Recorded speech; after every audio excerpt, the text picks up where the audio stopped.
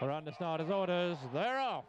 Martel Grand National down near the inside. Miko's Dream first to begin from Bobby Joe, and up there is Papillon, followed then by Listen Timmy, and out wider on the track Esprit de Cotte is prominent from Trinitro. Next in the field is Toured Up Express and Call It a Day. They're followed next in the field by Mely as they run towards the first. Let's join John Hanmer. Toured Up Express, one of the leaders, so too Trinitro, and also Esprit de Cotte. And Trinitro was the first to fall. Trinitro was Royal Pradika's another one who's gone, and also Senior El Batruti's a faller. As they come now to the next, and Art Prince went as well at the first, but it's Esprit de Cotte and Bobby Joe, and Miko's Dream also fell, and we've lost one there, which looks like Dark Stranger. And Sparky Gale fell at the second, so plenty of grief already as we join Tony O'Hare with another faller, Choisty, and also Earth Mover. Toured Up Express, one of the leaders with Esprit de Cotte, also prominent. Star Traveller out in the centre of the track. Behind these is the Last Fling. Brave Highlander is in behind them as they all complete that fence safely. Celtic Giant brings up the rear. They're running down now towards Beecher's Brook for the first time. Esprit de Cotte and Star Traveller. Bobby Joe on the inside ahead of Toured Up Express. They're followed by the Last Fling. And they're followed over Beecher's by Brave Highlander and Niki D. And then comes Papillon on the inside. And we've lost Red Marauder at Beecher's as they come to the Foynaven fence. Esprit de Cotte and Star Traveller. Bobby Joe, last year's winner, on the inside, makes a very bad mistake and almost unseated Paul Carby. Recovers, stays fourth, just being passed by Toured Up Express. Then Brave Highlander. Papillon is just behind them with Addington Boy, and then comes Escarta Feek and the Last Fling in Lucky Town as they come up to the canal turn. And it's Star Traveller on the outside who leads over it from in second place on the inside. Esprit de Cotte, a mistake by Niki D and also by Addington Boy as they head up towards Valentine's Brook. Star Traveller and Esprit de Cotte, Toured Up Express, Papillon, Bobby Joe, Brave Highlander, Lucky Town, Addington Boy as we join John Hanmer. And coming to the 10th, Star Traveller leads from Esprit de Cotte, Toured Up Express, Papillon, then Bobby Joe recovered from that mistake, then comes Brave Highlander and Escarta Feeg, then the Last Fling.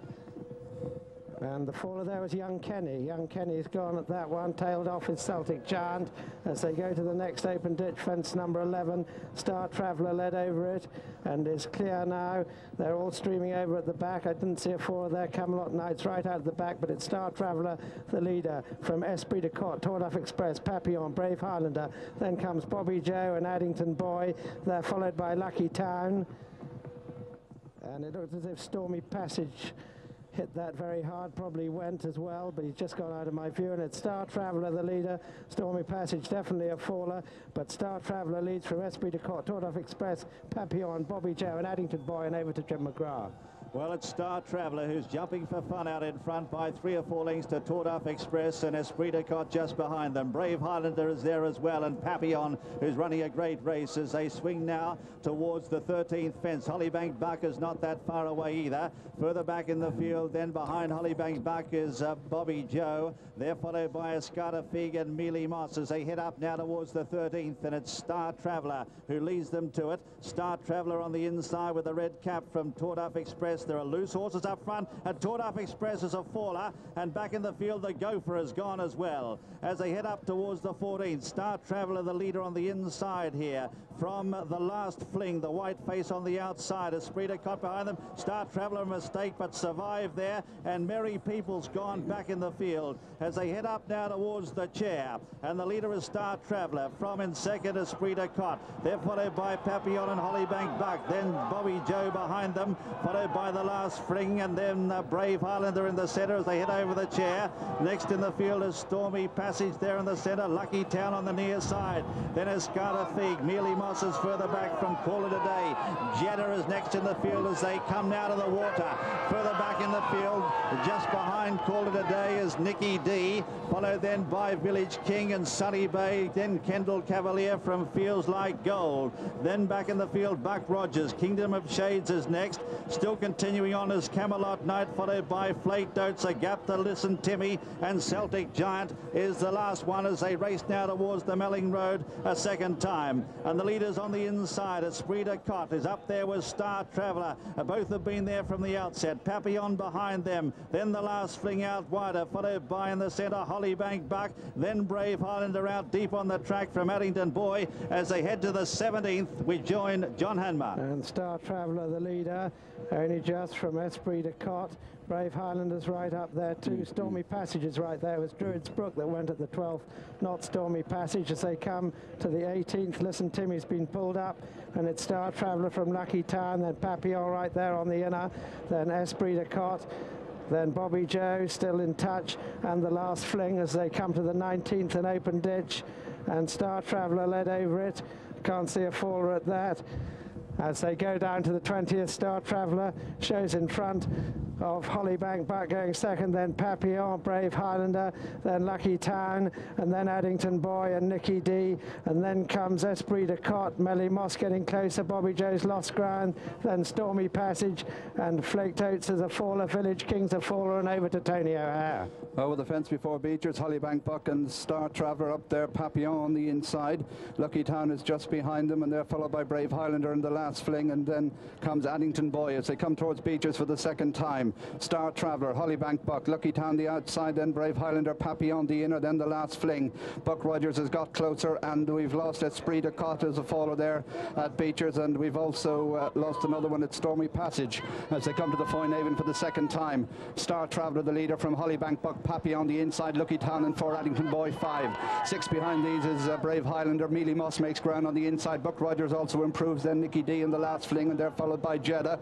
Call It a Day is next, then Escarta Feek, Bobby Joe's drop back, then Kendall Cavalier and Sunny Bay, and they're clear of Celtic Giant as they go over the canal turn, and Buck Rogers is gone at the canal turn. Up front, Lucky Town is taken over. Papillon, Star Traveller, Addington Boy improves on the inside. Mely Moss going well just behind them, and then Hollybank Buck, mistake by Star Traveller as we rejoin John Hanmer. And they've got 5 to jump. It's Lucky Town from Papillon, Addington Boy, then Mely Moss and Star Traveller. This is 5 out.